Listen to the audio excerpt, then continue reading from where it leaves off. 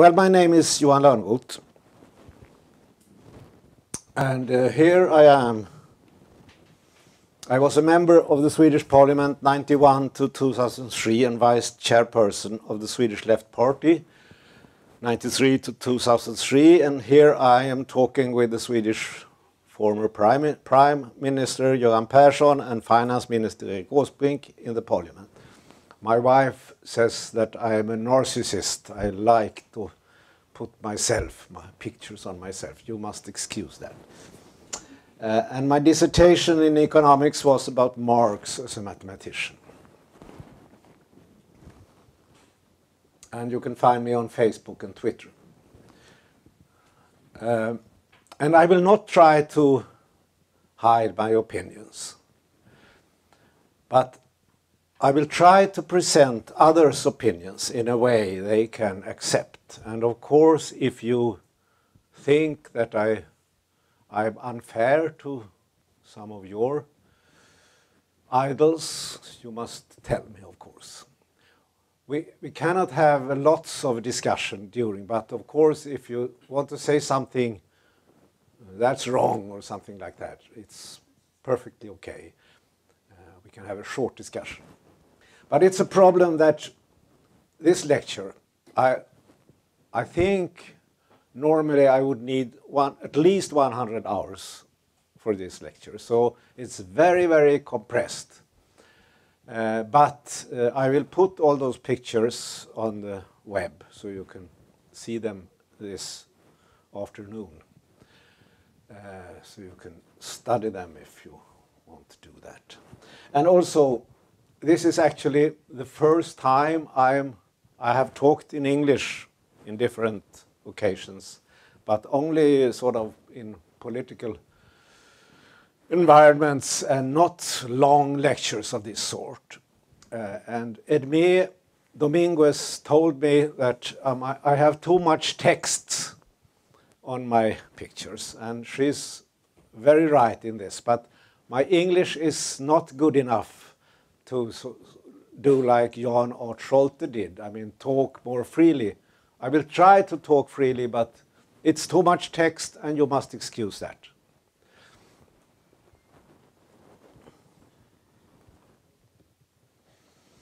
Well, first, I talk about capitalism. And what is capitalism?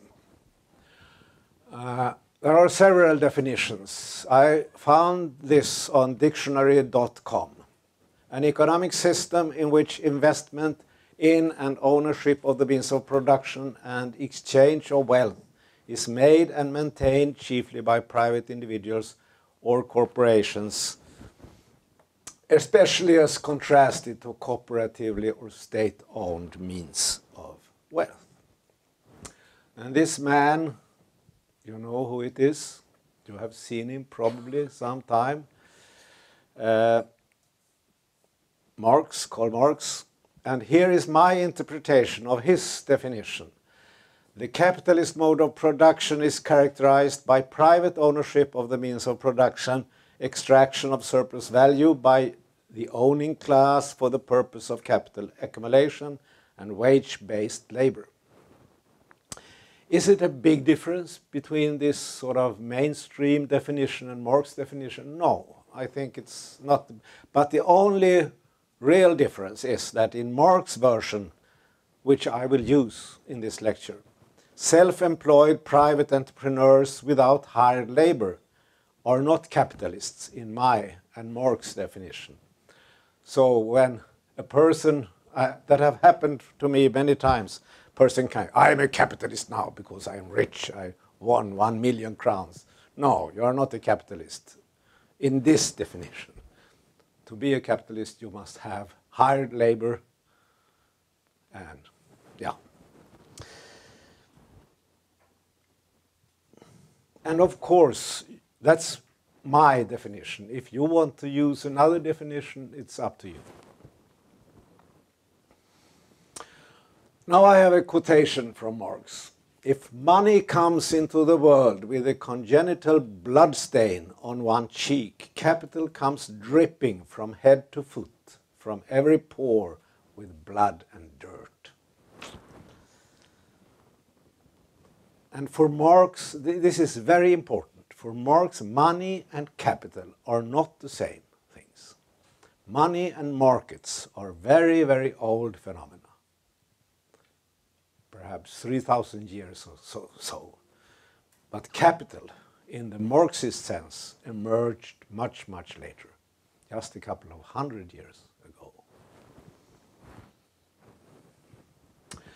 So what did Marx mean with blood and dirt? Well, my interpretation is that a big part of the capital used in capitalist production in Europe from the 18th century and onwards originally was accumulated by means of oppression, enslavement, and in some cases genocide against indigenous populations in Africa, Asia, and Latin America. Here is a slave auction to illustrate that, and here is, I think that's from Cortés, the Spanish army invading Mexico in the 16th century.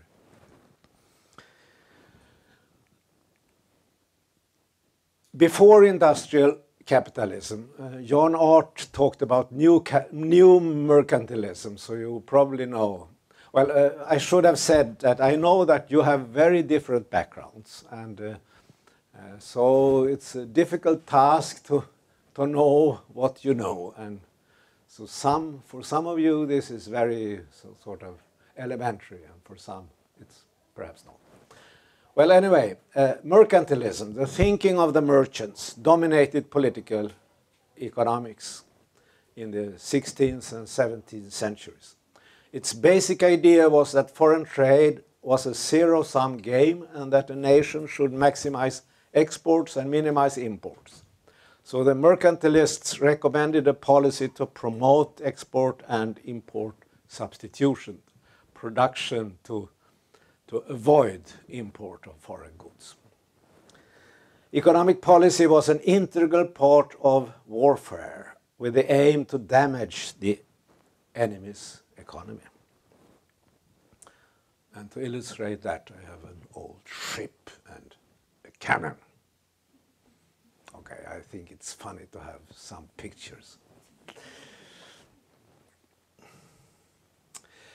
In the 17th century, the Dutch and the English grew as economic powers, while the Ottomans and the Chinese were on the decline.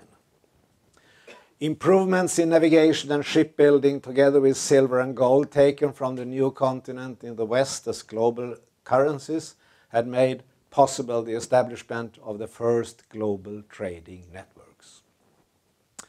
Wool became an important British export product, and landowners expelled the peasants from their ancestral land to make room for sheep and let build great fences to stop them from returning. Here are some sheep. The former peasants had to sell their labor power to survive. They were employed in factories based on clever technological advances as the steam engine and the mechanical loom. And here is a mechanical loom of the old type.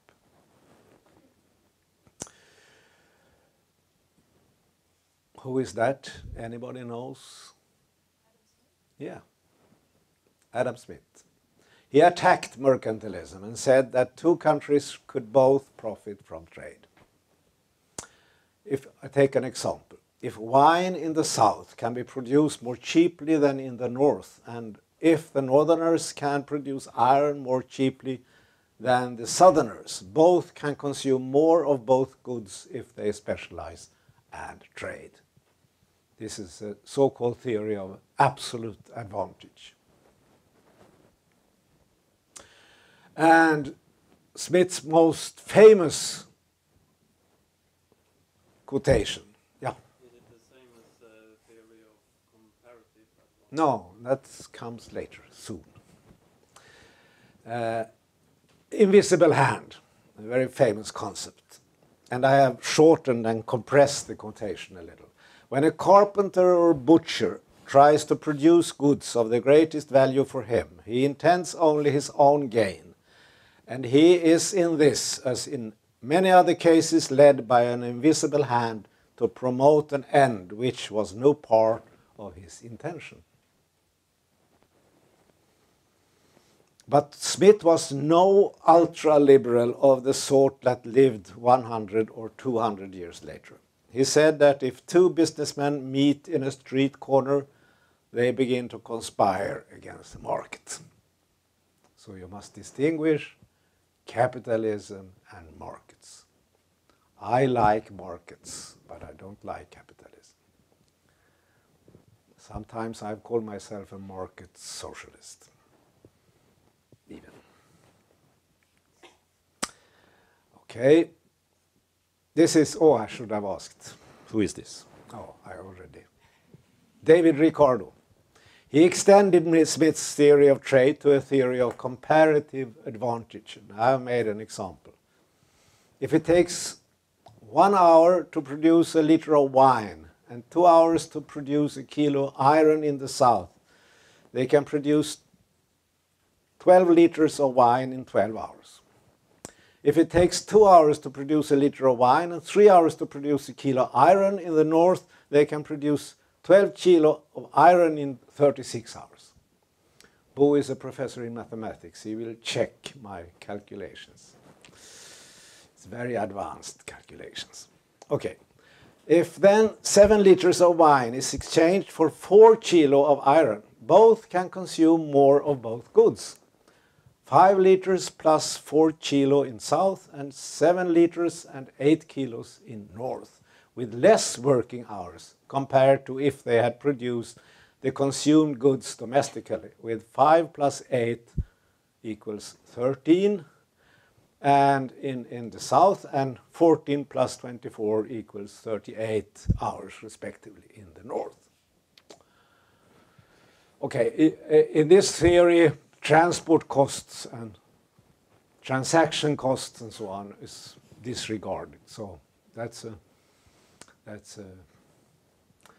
problem with this theory, but you can understand the idea, comparative advantage. Here is some wine and some iron ore to illustrate it. Ricardo also developed a labor theory of value. The labor value of a good is determined by the total amount of labor required to produce it in the total production process. In the example above, we can assume that the labor value for wine or iron includes every moment of the process. Under perfect competition, the labor values also reflects the exchange values of the goods. In the example, 2 liters of wine is exchanged for 1 kilo of iron in the south, and 3 liters of wine is exchanged for 2 kilo iron in the north, assuming only domestic trade.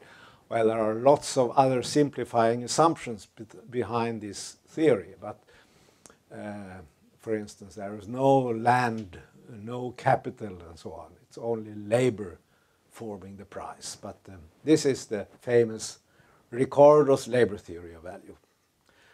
The argument is, for if wine was cheaper, the wine producers would go over to iron and vice versa. That's also very much a simplification, because if you are very specialized in wine production, it's very difficult perhaps to learn to produce iron. But we economists, we disregard all problems. We make it easy for us. And of course, this theory gave strong arguments for free trade and low tariffs. And now I would like to ask you, which neoliberal fundamentalist said this? Capitalism has, through its exploitation of the world market, given a cosmopolitan character to production and consumption in every country. To the great chagrin of reactionaries, it has drawn from under the feet of industry the national ground on which it stood. National one-sidedness and narrow-mindedness become more and more impossible. The cheap prices of commodities are the heavy artillery with which it batters down all Chinese walls. with which it forces the barbarians' intensely obstinate hatred of foreigners to capitulate. It compels all nations on pain of extinction to adopt the capitalist mode of production. Was this Milton Friedman? Or? Yeah. Who said that? Karl Marx and Friedrich Engels in the Communist Manifesto. I have made this experiment in different leftists, talked to leftists and asked them, could this be Marx? That's capitalism is good, you could say. You could read the Communist Manifesto as a sort of, capitalism is fantastic, develops the system until a certain point. And some of the leftist persons get very angry on me. I have been called, because I heard that some person said that this course in global studies is too much left wing. Probably the professors in economics would say, this is a left wing sort of. But I can comfort you who think this is bad, that I have been called a neoliberal and I have been called a hysteric anti-Keynesian by some other leftists. So you can't just say, put me in that corner, so to say. Okay, that's a parenthesis. Well, one of the most common misunderstandings of Marx is that he should have been critical against the liberal ideas about the invisible hand or free trade. His writings first and foremost dealt with production, not with circulation, the market. His critique against his contemporary political economists was that they made exploitation and class struggle invisible when they described capitalism as a harmonic system. He says that the market is a sort of veil, and behind this veil, capitalist exploitation is hidden. So you must distinguish between the market and capitalist production.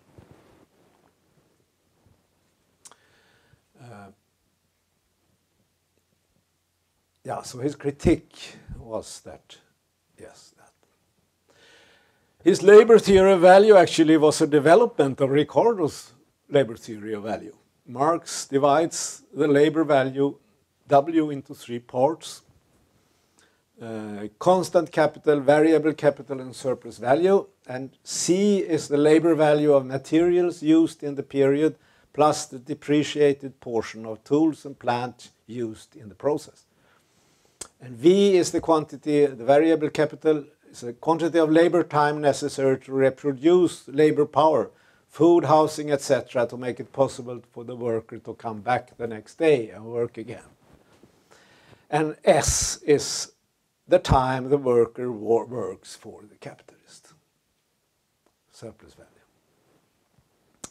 So Marx claimed that the capitalist can force the workers to work more than what is necessary to reproduce his or her own labor power. That's the basic Marxist idea with the labor theory of value. Then, in my view, unfortunately, Marx did not only develop this in Capital Part 1. He didn't publish it himself, but Engels and Marx's daughter published Part 2 and 3 of Capital. And there he tries to show that the labor theory of value can be used to analyze the market. And that was a failure, in my view. That's my dissertation is about this. The so-called law of value, or this famous transformation problem, discussed by Marxists in many, many years. It's just a non-problem. The labor theory of value, you can analyze capitalist exploitation, yes, but you can't analyze the capitalist market or any other market by means of the labor theory of value. But I will not force you to go into this problem anymore. But the time will come when capitalism cannot develop the productive forces anymore. In Capital, Part 1, published in 1867, Marx wrote, hand in hand with the expropriation of many capitalists by few on an ever-extending scale, the cooperative form of the labor process, the conscious technical application of science, the methodical cultivation of the soil, the transformation of the instruments of labor into instruments of labor only usable in common, the economizing of all means of production by their use as means of production of combined socialized labor, the entanglement of all peoples in the net of the world market leads to the international character of the capitalist regime. Centralization of the means of production and socialization of labor at last reach a point where they become incompatible with their capitalist integument. Do you know the concept integument? I didn't know myself, so I had to go to the dictionary. Hölje in Swedish. Yeah. Thus the integument is burst asunder. The knell of capitalist private property sounds. The expropriators are expropriated in some sort of revolution. Yes. But he never lived long enough. And if he stepped out from his grave today, he would see that the socialist revolutions so far have been big failures. I will come back to that. The period between 1871 and 1914 was a relatively stable period for a thriving capitalist development. And I talk mostly now about Europe and United States, the Western world to simplify. Industrial companies based on electrical machines grew up like mushrooms after rain. Here is an electrical thing from the old times.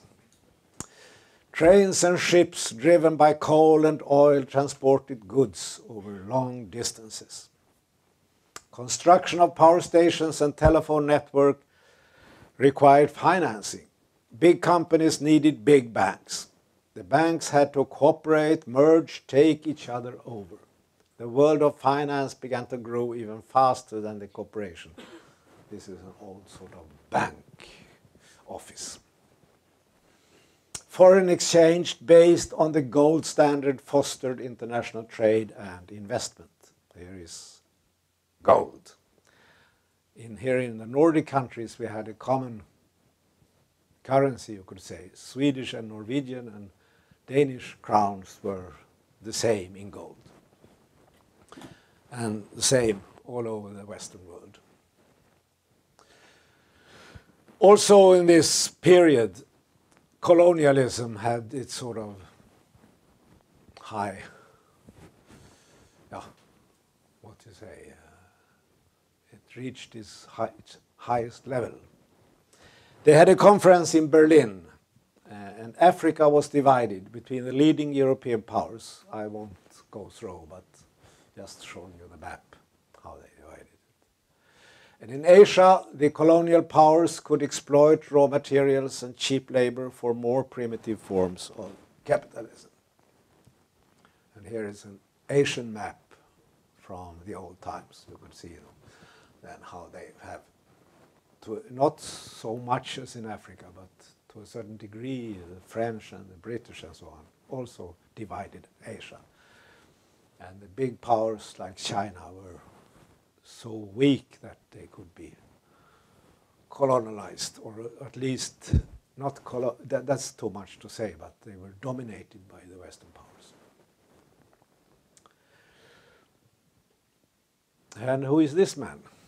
Then you must be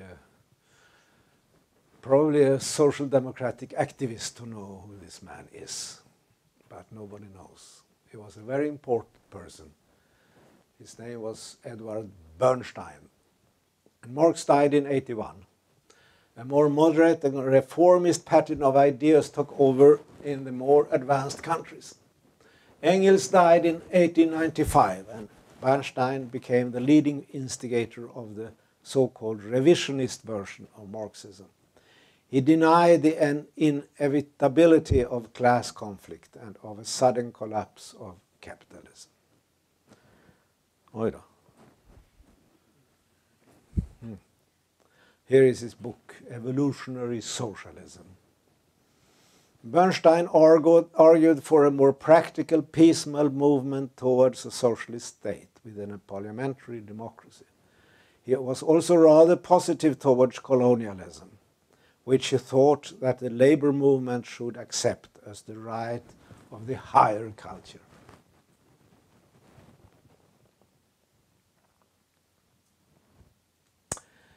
And the international labor movement. You had social democracy in most, at least continental Europe and Northern Europe, and also, in the South, but more of an anarchistic type in the South, most of them. But they formed, anyway, the Second International. And here is the delegates in the 1907 Stuttgart Congress. And now did you, let's see if I can find any of the famous, now it takes, I think that might be Rosa Luxemburg there. Anyway, in a resolution, war was declared to be the result of competition of capitalist nations in the world market, bolstered by national prejudices cultivated in the interest of the ruling classes. The working class should do all they can to prevent the breaking out of the war. Should war nevertheless follow, the socialists should intervene to bring it to a speedy end and to make use of the economic and political crisis created by the war to hasten the breakdown of the predominance of the capitalist class. And here is one of the delegates. And who is that? Lenin. One of the delegates was the Bolshevik Vladimir Ilyich Lenin. He was a firm opponent to revisionism. He wanted that the working class should arm themselves and use the war to smash the capitalist system. He said, the war is a result of a parasitic and decaying capitalism in which the bourgeoisie more and more live on monopoly profits, capital exports, and by clipping coupons. Rentier, so to say.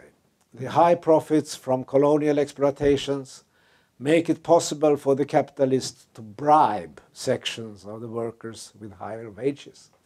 It follows a bond between imperialism and the opportunist leaders of the workers' movement, who choose to support chauvinism and nationalism in their respective countries. This has led to a split in the labor movement. But the revisionists are wrong, said Lenin. The period of imperialism is the eve of the socialist revolution. And here is my favorite, all categories. She was also there in Stuttgart, Rosa Luxemburg. Or I should have asked you. Did anyone recognize her? Yeah. When Lenin, after the split in the Russian party in 1993, wanted to silence his critics, she attacked Lenin's Jacobinian demand for obedience of majority decisions. Against Lenin's idea about the party as a disciplined army, she praised the spontaneous actions of the masses. She also rejected war as a solution to political problems, since war would just lead to disaster for both the classes. In the Accumulation of Capital from 1912, it's written in German, but it's an English translation, and that's not translated into Swedish, as far as I know. She had also dared to criticize Marx, who too much saw modern capitalism, that part of the world where socialism first was to emerge, England, the US, Germany, and France, as a closed system. That is why he could not see, says Rosa, that as long as the most advanced capitalist systems can export surplus capital to and hire labor from non-capitalist or semi-capitalist states, they can survive. Therefore, socialism cannot come until capitalism has conquered the world. Socialism in one country was an impossible idea for Rosa. And in a book, famous book written in the prison, 1918, she wrote the tacit, because that is after the Russian Revolution. The tacit assumption underlying the Lenin-Trotsky theory of dictatorship is that the socialist transformations is something for which a ready-made formula lies completed in the pocket of the Revolutionary Party. But the socialist system should only be and can only be an historical product born out of the school of its own experiences. It's a fantastic book. She also describes, if you try to diminish democracy and build walls around you, you will see to it you will have stagnation and disaster. And today, in the textbooks in the Eastern countries, it said that Rosa Luxemburg was a big revolutionary, but she was wrong on the national issue, they said. But she was right and they were wrong. The socialism in one country is impossible. In my view, you of course are free to think something else. After the revolution, 1917, Russia was invaded from the west. During the Civil War, central military planning led by Leo Trotsky with forced deliveries of food from the peasants played a dominant role in the economy. Here is Trotsky. He still has followers all over the world. After the communist victory, the economy was in chaos. In 1921, Lenin had to announce the new economic policy allowing private ownership and market prices in agricultural production. Nikolai Bukharin, here is Nikolai Bukharin. He referred to Marx and said that the productive forces were not ripe for socialism in agriculture in Russia. But Stalin, who took power in the end, or in the middle of the 20s, he decided that it was necessary to collectivize the farms by force in order to secure deliveries of cheap food to support a growing industrial working class. The result was mass starvation, terror, and inefficiency in agriculture, but also an impressive growth of heavy industry in the 1930s. Here is Stalin. And now I go back to capitalism. I want to say this about the events in Soviet Russia and the Eastern world because the theme of this lecture is how they conquered the world. So we shall soon see that those systems didn't survive and try to discuss why they didn't survive. But now we go back to capitalism. And you can ask, why have Germans always feared inflation? It's a very interesting example of that history always lives for a long time. This is a picture in the end of the First World War, a destroyed country. Mass unemployment in Germany after the war. The peace treaty of Versailles demanded Germany to pay an amount around 18 billion euro measured in today's purchasing power for the damage done during the war. The government saw no other solutions than to print money. The result was hyperinflation. In November 1923, the dollar cost 4,200 billion mark. If some of you collect stamps, you can find stamps from this time with absurd values, number of billion marks. Here is the currency, 500 millionen mark.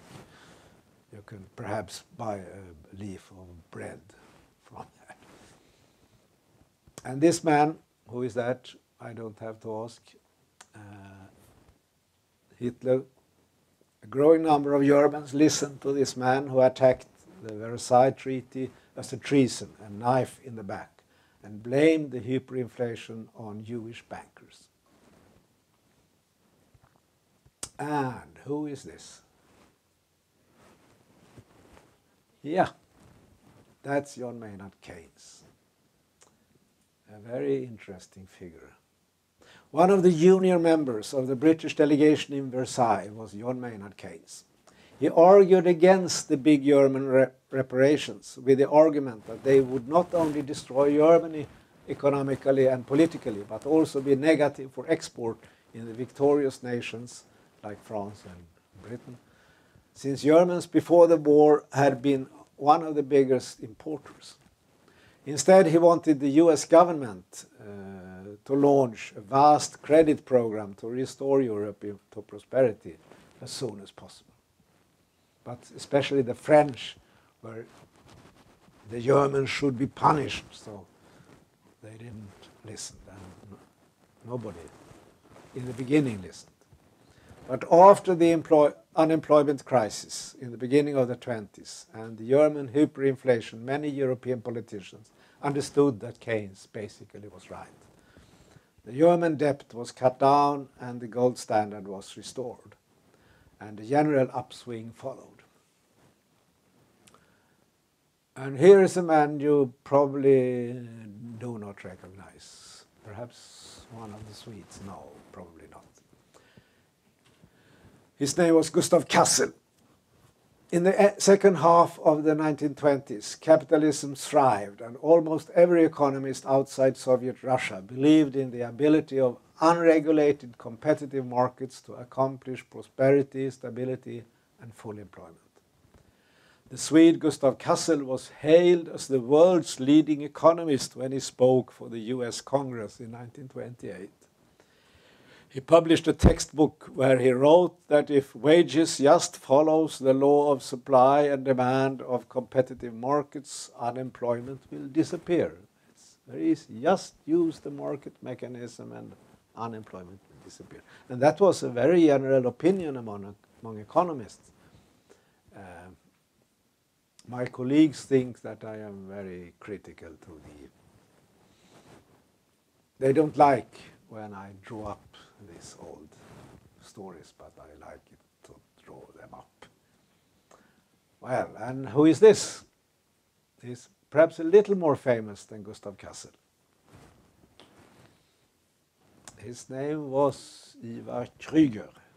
He was another Swede, who by aggressive investments and innovative financial instruments built a global match and financial empire. He negotiated match monopolies with European and Central and South American governments, and finally controlled between 2/3 and 3/4 of worldwide match production, becoming known as the Match King.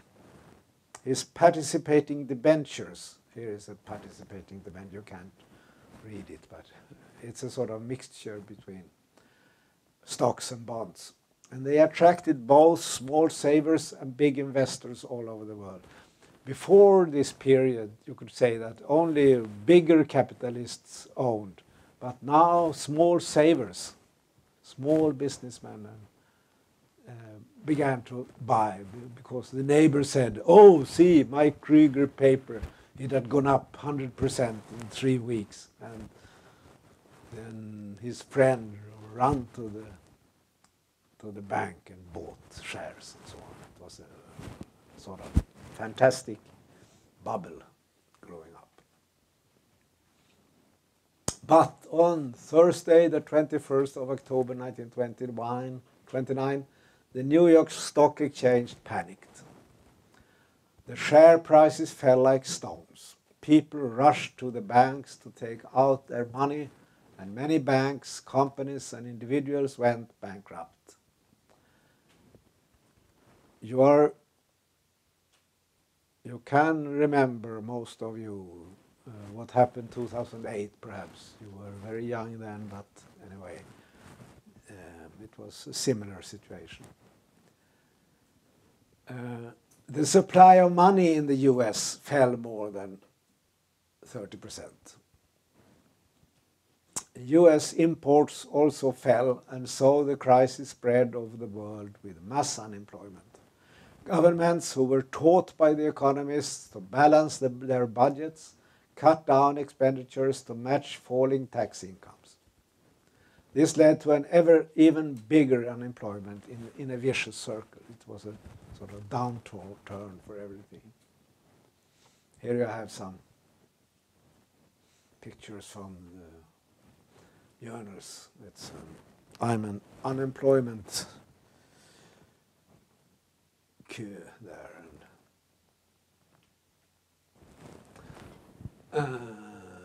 Yeah, that's the market up there. Wall Street market. Yeah. And Hitler and his Nazists came to power in Germany in January 1933 and initiated a program for mass investment in military equipment, freeways and cars. Ein Volkswagen.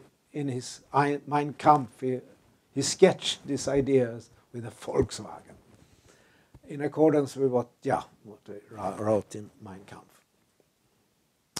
And who is this? Franklin D. Roosevelt, yes. In 1932, he became US president and launched a federal investment program called the New Deal. And of course, you can't compare Roosevelt to Hitler, but if you only take a sort of narrow-minded economic perspective, it was a similar sort of effect.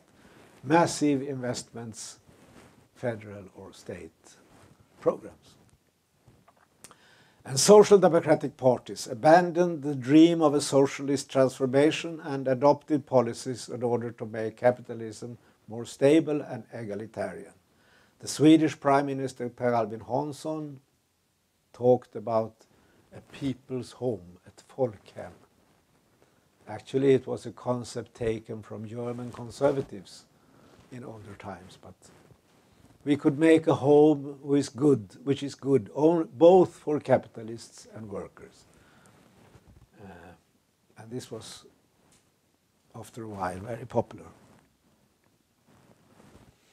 1936, Keynes published the magnum opus, The General Theory of Employment, Interest and Money. There he claimed that capitalism is an unstable system. If the capitalists and their managers foretells good times, then good times will come and their optimistic forecasts will be confirmed. But if they prophesy bad times, then bad times will ensue, thus validating the original pessimism. Prophecy therefore becomes self-fulfilling. He wrote, "We devote our intelligences to anticipating what an average opinion expects average opinion to be." But Keynes also claimed that there is a remedy. The state can stabilize capitalism and accomplish full employment if it spends enough money to see to it that the total purchasing power is equal to the capacity to produce. This meant that the state shall borrow money when the capitalists do not invest enough in the depression times and pay back when the business cycle is going up again. Contracyclical finance policies, it's called in economists' jargon. And he also wrote, if nations can learn to provide themselves with full employment by their domestic policy, there need be no important economic forces to set the interest of one country against that of its neighbors. And he also predicted a more active state to control investment, and he also spoke of the euthanasia, murder, self-murder sort of, the rentier as a result of a low interest rates policy. And now the last picture before we take a break. Who is this man? Keynes' opponent. No, you're there. No. Austria. Hmm? Yeah, you have studied this. Friedrich von Hayek. Most economists were still in the 1930s critical to Keynes' ideas. The most important of them was the Austrian Friedrich von Hayek, who said that politicians can only stimulate employment in the short run. After a time, inflation goes up and markets are biased and employment falls back again. And if you go to YouTube, you can see two very funny when Keynes and Hayek raps in 2 rounds. Here they are. But for especially my women should be warned.